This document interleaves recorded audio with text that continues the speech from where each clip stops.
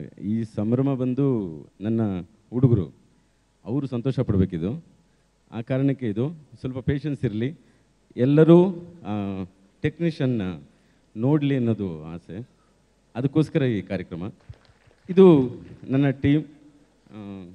ತುಂಬ ಅಂದರೆ ಡೈರೆಕ್ಟ್ರು ದಡ್ಡ, ಡೈರೆಕ್ಟ್ರು ಬುದ್ಧಿವಂತ ಅಂತ ಎಲ್ಲ ಗೊತ್ತಿರೋ ಅಂಥ ಹುಡುಗರು ಇವರು. ನೀವು ಅಂದ್ಕೊಂಡಿರ್ತೀರ ಬರೀ ಬುದ್ಧಿವಂತ, ಇವ್ರುಗಳಿಗೆ ನಾನು ಎಷ್ಟು ದಡ್ಡ ಅಂತ ಗೊತ್ತಿರುತ್ತೆ. ಆ ಕಾರಣಕ್ಕೆ ನನ್ನ ಹುಡುಗರು ಒಂದೇ ಒಂದಿದೆ. ನಾನು ಸೆಟ್ಟಿಗೆ ಎಂಟ್ರಿ ಕೊಟ್ಟರೆ ನಾನು ಫಸ್ಟು ಕೇಳೋ ಒಬ್ಬ ಹೆಸರಿದೆ, ಮಲ್ಲ ಬನ್ನ ಅಂತೀನಿ ಫಸ್ಟು. ಮಲ್ಲ ಸಿನಿಮಾ ಒಂದು 0 ಇಂದ ಶುರುವಾಗತ್ತೆ. ಅಲ್ಲಿ ಏನೂ ಇರೋದಿಲ್ಲ. ನಾನೊಂದು ಚೌಟ್ರಿನ ತಗೊಂಡು ಪೊಲೀಸ್ ಸ್ಟೇಷನ್ ಮಾಡ್ತಿರ್ತೀನಿ. ನನ್ನ ಮ್ಯಾನೇಜರ್ಗಳನ್ನೆಲ್ಲ ತುಂಬ ಜನ ಕೇಳ್ತಾರೆ, ಸೂರಿ ಪೊಲೀಸ್ ಸ್ಟೇಷನ್ ಎಲ್ಲಿ ಮಾಡ್ತಾರೆ ತೋರಿಸು ಅಂತ. ಅವ್ನು ತೊಗೊಂಡೋಗಿ ಚೌಟ್ರಿ ತೋರಿಸ್ತಾರೆ.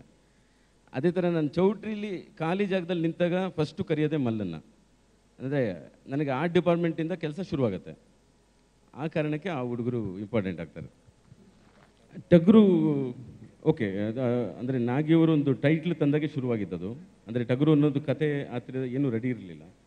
ಟೈಟ್ಲು ಟಗರು ಅಂದಾಗ ಅದ್ರ ಕೆಳಗಡೆ ಮೈಯೆಲ್ಲ ಪೊಗರು ಅನ್ನೋದು ಕೂಡ ನನಗೆ ನಾಗಿಯವರು ರಿಜಿಸ್ಟರ್ ಮಾಡಿದ್ರು ಅದು ಟೈಟ್ಲು. ಸರಿ, ಅದನ್ನ ಇಟ್ಕೊಂಡು ನಾವು ಶಿವಣ್ಣ ಅಂದಾಗ ಏನು ಮಾಡ್ಬೋದು, ಮತ್ತು ಈಗ ಈ ಕಾಲಘಟ್ಟಕ್ಕೆ ಹೇಗೆ ಸಿನಿಮಾ ಮಾಡಬೇಕು ಅದನ್ನು ಯೋಚನೆ ಮಾಡಿದ್ದು.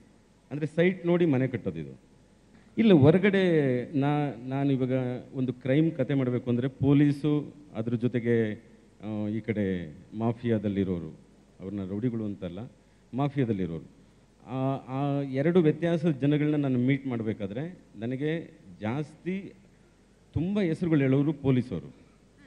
ಆ್ಯಕ್ಚುಲಿ ಇವ್ರುಗಳು ಯಾರು ತಮ್ಮ ಹೆಸರನ್ನ ಕರೆಯಲ್ಲ, ಅಂದರೆ ಅವರ ಬಳಗದಲ್ಲೇ ಒಂದು ಸೀಕ್ರೆಟ್ ಇರುತ್ತೆ ಅದಕ್ಕೆ. ಪೊಲೀಸವ್ರು ಮಾತ್ರ ತುಂಬ ಬೋಲ್ಡಾಗಿ ಅವ್ರ ಹೆಸರುಗಳನ್ನ ಕೊಡ್ತಾರೆ. ಇನ್ನೊಂದು 100 ಸಿನಿಮಾಗಾಗುವಷ್ಟು ಟೈಟ್ಲ್ ನಮ್ಮ ಹತ್ರ ಇದೆ. ನನಗೆ ಆಲ್ರೆಡಿ ಯಾರ್ಯಾರು ಏನೇನು ನಾಮಕರಣ ಮಾಡಿದ್ದಾರೆ. ಅದೆಲ್ಲದಕ್ಕಿಂತ ಸೂರಿ ಅಂದಾಗ ಖುಷಿ ಆಗುತ್ತೆ. ಇನ್ಯಾವುದು ಅಂದರೆ ಅದು ಕೂಡ ಯಾರೋ ನನಗೆ ಟೀಚರ್ ಇಟ್ಟಿದ್ದೆ ಹೆಸರದು. ನನ್ನ ಹೆಸರು ವರದರಾಜ್ ಅಂತ ಒರಿಜಿನಲ್ ಆಗಿ. ನನಗೆ ನನ್ನ ಟೀಚರು ಚಿಕ್ಕ ವಯಸ್ಸಲ್ಲಿ ಇಟ್ಟಿದ್ದಂಥ ಹೆಸರು ಸುರೇಶ್, ಅದನ್ನು ಸೂರಿ ಅಂತಾರೆ. ಅದು ಕರೆದಾಗ ಖುಷಿ ಆಗುತ್ತೆ.